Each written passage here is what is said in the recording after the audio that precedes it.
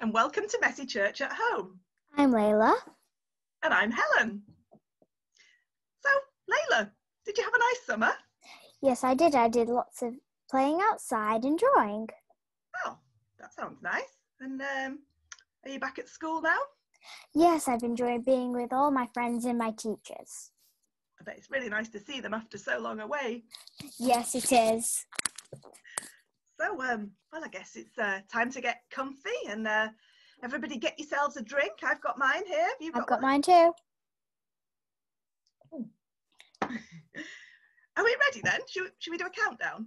Yes. Okay. 5, 4, 3, 2. 1. Messy Curch! So, do you know what our theme is this month? I think Jessica said something about being detectives. Do you have any clues, Helen? Well, I've got some sheep. Me too. Slightly invisible. You have too.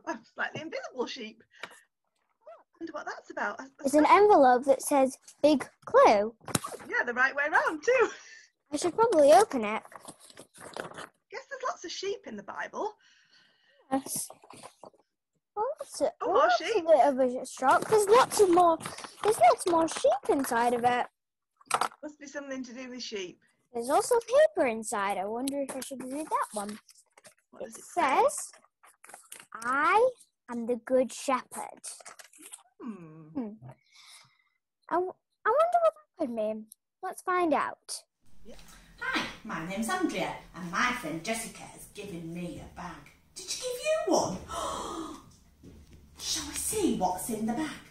What's in the bag? What's in the bag? Open it and have a look. What's in the bag? Oh, I wonder what's inside.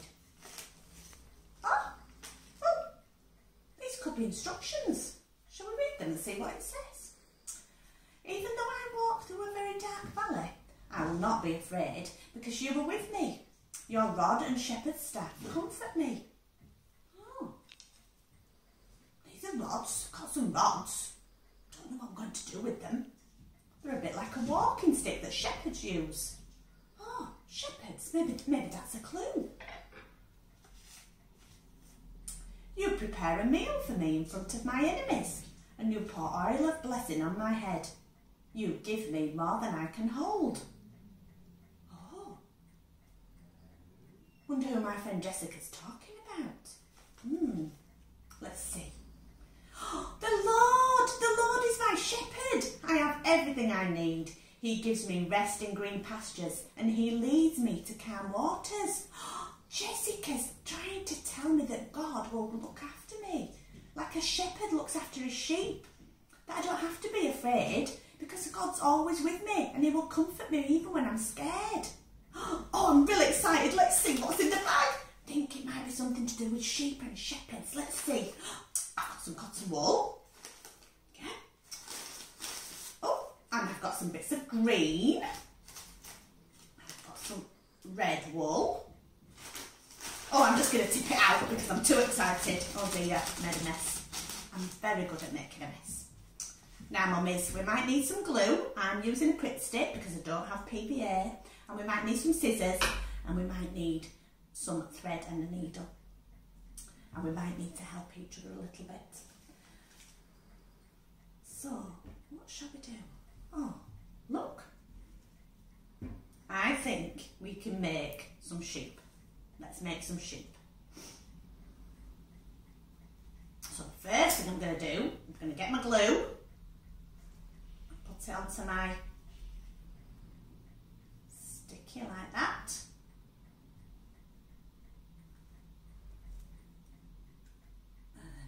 His little face on. I wonder how many sheep our shepherd is going to have. Oh, look, our shepherd has got 1, 2, 3, 4 sheep today. And I found some goggly eyes. They're tiny as can be, so it's a little bit tricky. But I'm going to try and stick them on because I like goggly eyes. You might need a little bit of help with this. That's very exciting.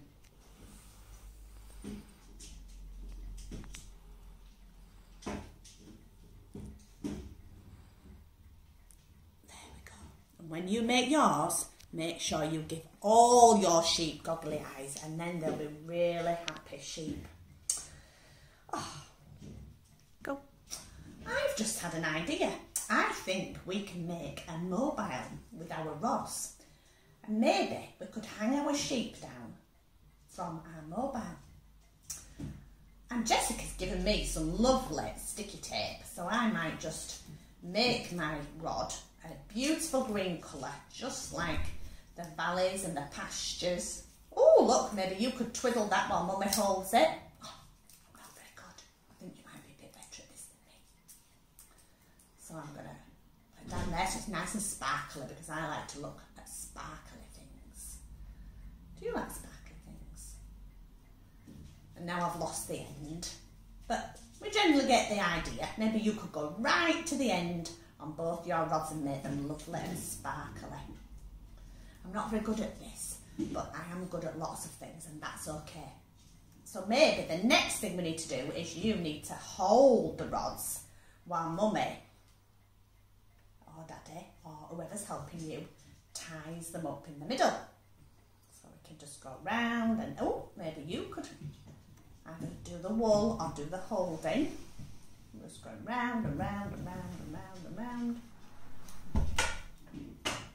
And then we're going to tie a little knot. You've got to be a little bit patient. That means you've just got to wait and help each other, because it's good to help each other. Makes people feel happy when we help each other. So I'm just going to tie that in a knot so they've got a nice cross shape. There we go. And I've got 1, 2, 3, 4 places to hang my sheep from. Like that, look. And I've decided that I'm going to hang this in my bedroom tonight. And if I'm a little bit worried about something that's happened during the day, I'm going to look at my sheep and I'm going to remember that the Lord is my shepherd and I have everything I need. Just like a shepherd looks after his sheep, God looks after us. Okay, so this is the real tricky bit. We're going to need a grown-up to help us with this.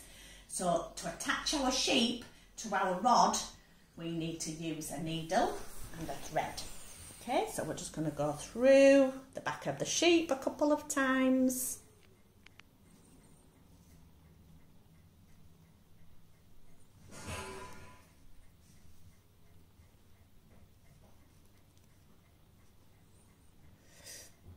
It's very tricky, but that's okay. Just need to be patient. There you go, look, I've attached my other 3 sheep and I've decided I'm going to use a little bit of my sticky tape because it's easier. Just to attach my sheep onto my rod so that they will dangle beautifully and I can stop and look at them.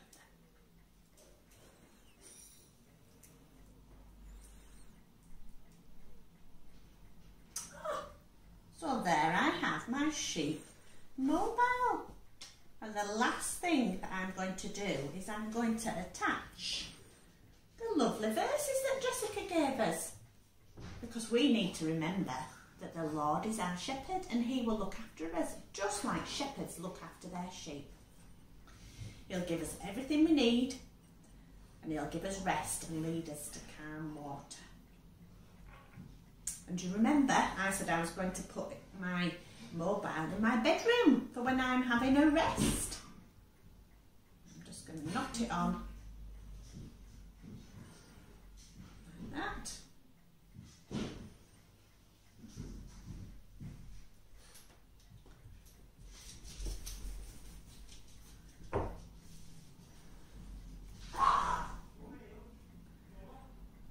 And I'm just going to put one on. But you can put all your little poem pieces onto your mobile. And maybe you would like your mummy or your daddy or whoever puts you to bed to read it to you. So thank you for joining me in making something from my bag. And I wonder next time if Jessica will give us another bag and we can play what's in the bag and do some crazy craft. Bye, have fun. Well, Well, everyone, welcome to the celebration. Thank you, Andrea, for leading us through that craft so wonderfully. And thank you to Helen and to Layla for welcoming us so wonderfully too. It's great that you're with us. Now, I think our big clue today was the phrase, I am the Good Shepherd. Now, I hope that Andrea's craft helped you understand a bit more about that. You looked at a song from the Bible, didn't you? Psalm 23, which begins, "The Lord is my shepherd." Now, I wonder if you thought that might be a clue to who might have said, "I am the Good Shepherd." Well, I can tell you that was something that was said by Jesus. He said he was our Good Shepherd. Now, a bit later on, our friend Elizabeth is going to tell us a story that might help us to understand that a bit more. But for now, let's enjoy the celebration with songs and stories and prayers. Here we go. Let's sing Great Big God, a song that reminds us that God holds us and keeps us safe and also has an amazing plan for our lives. Here we go.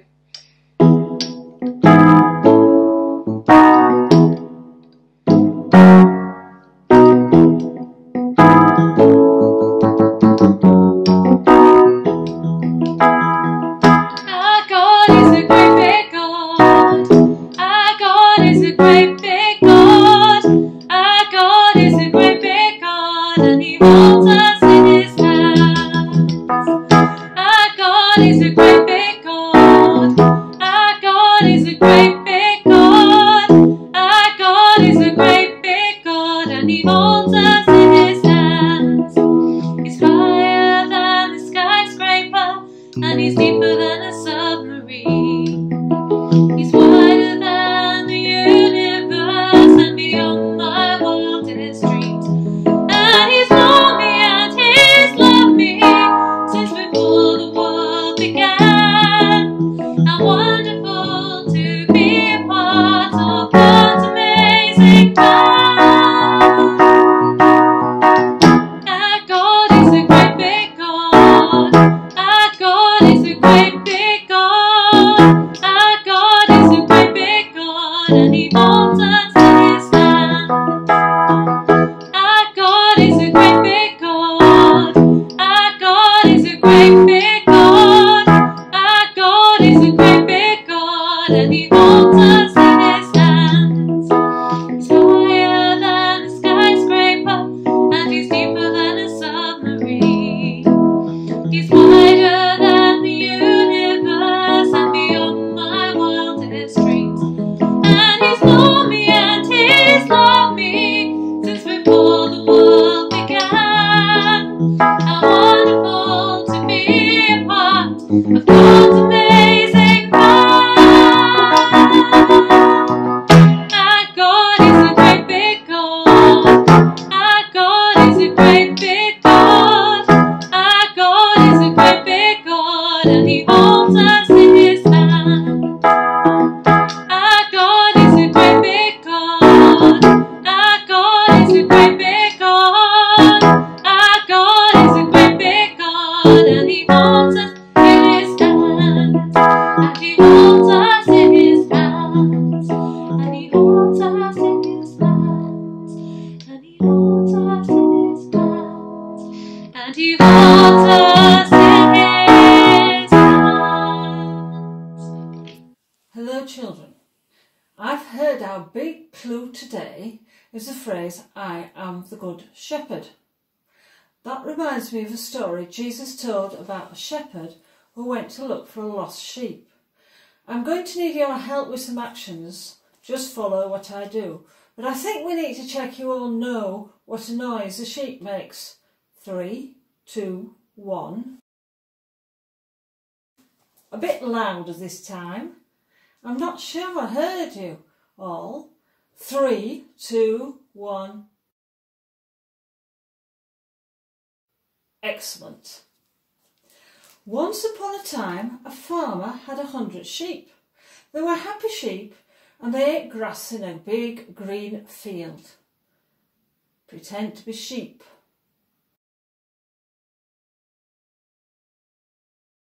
But one of the sheep was a little naughty. He didn't want to stay in the nice, safe field. He wanted to go out and explore, so he did.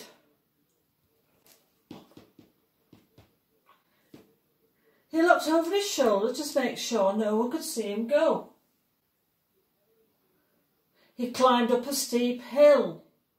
Up and up and up and up. He ate thick grass and nettles. He walked along a narrow ledge. And then it began to get dark and he was scared. He was lost. He wished he hadn't been bad, but he was too late. All through the night the sheep stood where he was, scared to move. He wanted to be back in the field, with his shepherd looking after him. And then he heard something. It was a voice. It was the voice of his shepherd. The sheep was happy and excited. He bowed to his shepherd. The shepherd appeared. He picked up the sheep and gave him a big cuddle and carried him home. And they were both very, very happy. Hurrah!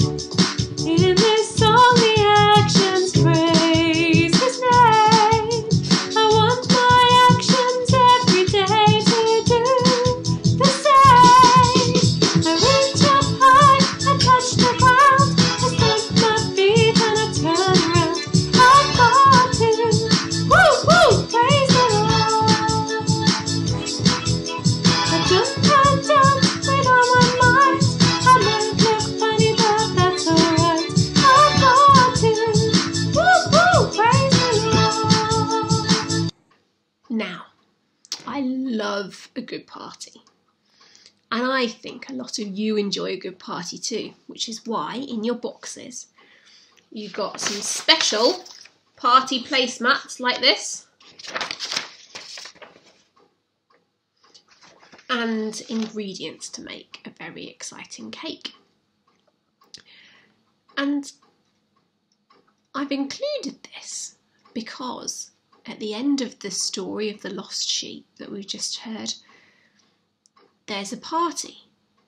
The sheep and the shepherd are so excited. The shepherd goes home and throws a party.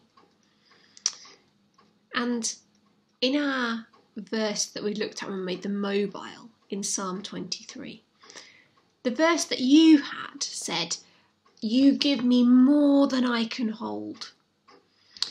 But in other versions, it says, "My cup overflows." And that's what I want to think about as we pray today. Here's a cup and here's a jug. Now, God gives us so many good things. It fills up our cup, but he gives us more than we could ever imagine. It's amazing. So many good things. So many good things. Now, I would like you to think about the good things that God has given you. And in your packs, you will have a cup like this. A cup to represent the overflowing cup of Psalm 23. You'll also have some strips of paper or card. Now, I'd like you all, while you're having your little celebration meal, to think of some things that you are thankful to God for, some good things that he has given you. That might be, thank you for the people who care for me.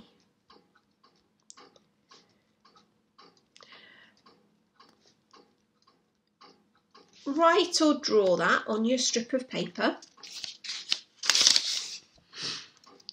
And then pop it in the cup. You might think of something else. Thank you for food. Write that down. Pop it in the cup. Thank you for my friends.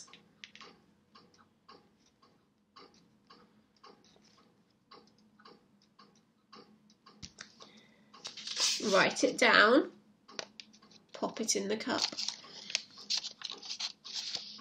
And look, you've made your very own overflowing cup full of all the good things that God has given you. You might also want to write down things that God has done for you. Thank you for sending Jesus. Thank you for loving me. Thank you for looking after me. And I want you to keep this cup on your table as a reminder of all those things.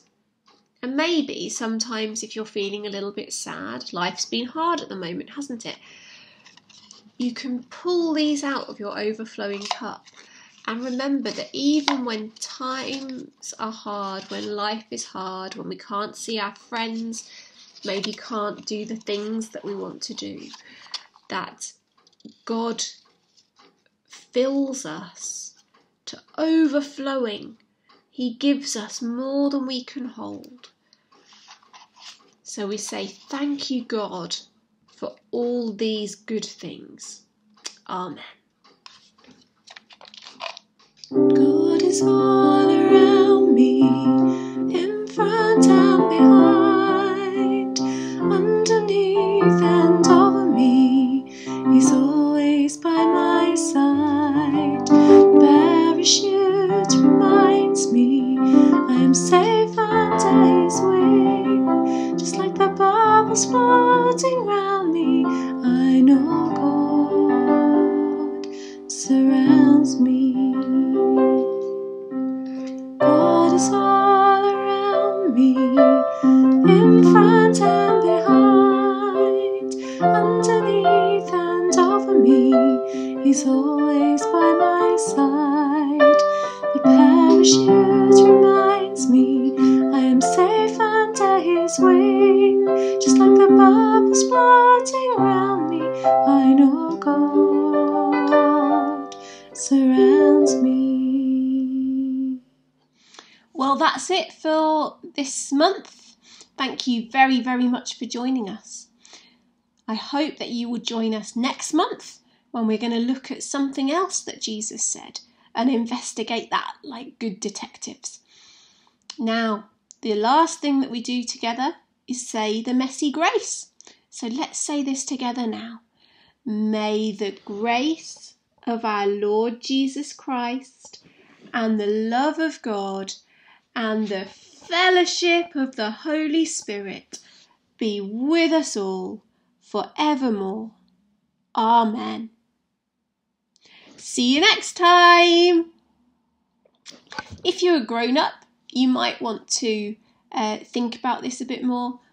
After this celebration now, you can watch me just give some thoughts on what Jesus being the Good Shepherd might mean for us today. Bye.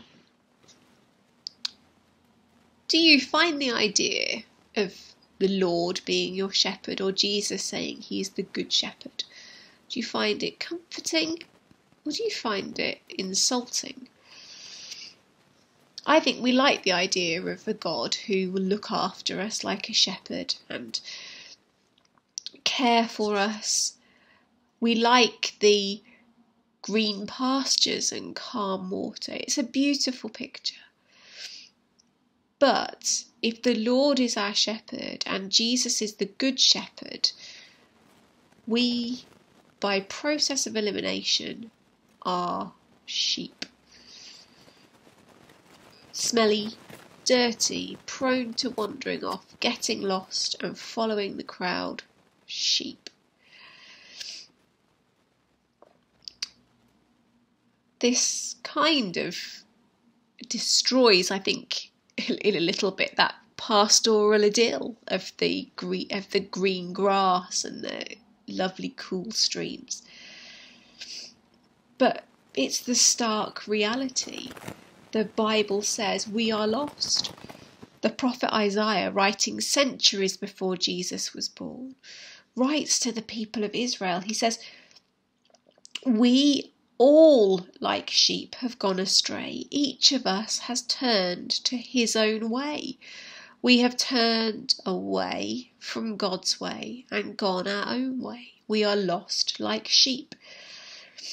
The Apostle Paul, in the New Testament, writes to the church in Rome that all have sinned and fallen short of the glory of God. We've all gone our own way. Now, this is rather detached from that pastoral idyll that we started off with. But bear with me, because actually none of these verses finishes on that depressing note. Isaiah continues, "But the Lord has laid on him," referring to Jesus, "the iniquity of us all." And Paul finishes with, "All are justified," that is made right with God, "by his grace," which is another word for gift, "through the redemption that came by Christ Jesus." Now, how many of you have ever paid for a gift? If you have paid for a gift, well, probably defeated the object of it being a gift, because gifts are supposed to be free. All these verses remind us that we have wronged God, that we deserve to be eternally separated from the God who made us to spend eternity with him. But those verses remind us that God himself has made it possible for us to be brought back into relationship with him. And what is more, it is a free gift. There's nothing we do other than accept it. But how does God do this? He can't just look over the wrong that we've done. Well, it's there in Isaiah. God lays the iniquity of us all onto Jesus. Isaiah continues to say that Jesus was led like a lamb to the slaughter. This is imagery that would have made perfect sense to the people he was writing to. They would take a lamb or another animal to the temple, and the priest would lay his hand symbolically on the animal, thus conferring the sin of the person onto the animal. The animal would then be killed. The animal would die in the place of that human being. And Isaiah says this is what Jesus did. Jesus died instead of us. Jesus is the good shepherd who becomes a sacrificial lamb. He says in John, I am the good shepherd and I lay down my life for the sheep. There is truth in the statement that Jesus was killed because the Jewish authorities colluded with the Romans to get him executed. But Jesus makes it clear throughout his ministry that the only person with the authority to take his life is himself. He lays it down. He willingly died to bring you back. He willingly chose to take the punishment for all the wrong that you have done. He is the good shepherd who loves his sheep so much that he himself became a sheep, a sacrificial lamb, and died in the place of we, his lost sheep. Now, you today can choose to hear Jesus, the Good Shepherd, calling your name, like the lost sheep in the story that we heard. You could choose to follow him. Choose to have him as your shepherd who will guide you through life. Accept that you are a lost sheep and come and be found. Now, both Psalm 23 and the parable of the lost sheep finish with banquets and parties and feasting and celebration. And that is exactly what happens in heaven, it says. When someone turns away from their lost life and chooses to follow Jesus, there is a party in heaven. Now, we would love to celebrate with you too, because I think it's fantastic when someone chooses to follow Jesus. We've got some gifts for you, some welcome to the family gifts. So please let us know if you've chosen to follow Jesus, and we'll get those to you. And we'll have a mini version of the party that's happening in heaven. Maybe you want to explore this further. Get in touch with us. We'd love to talk to you. Even though we're all apart at the moment, we can still rejoice with you and celebrate with you. We'll find some way to do it in a socially distanced, legal way. But do let us know if that is what you want to do and if you want to explore it further. But today, just remember, you could choose to go from being a lost sheep to a found sheep, looked after by the shepherd who loved you enough to die for you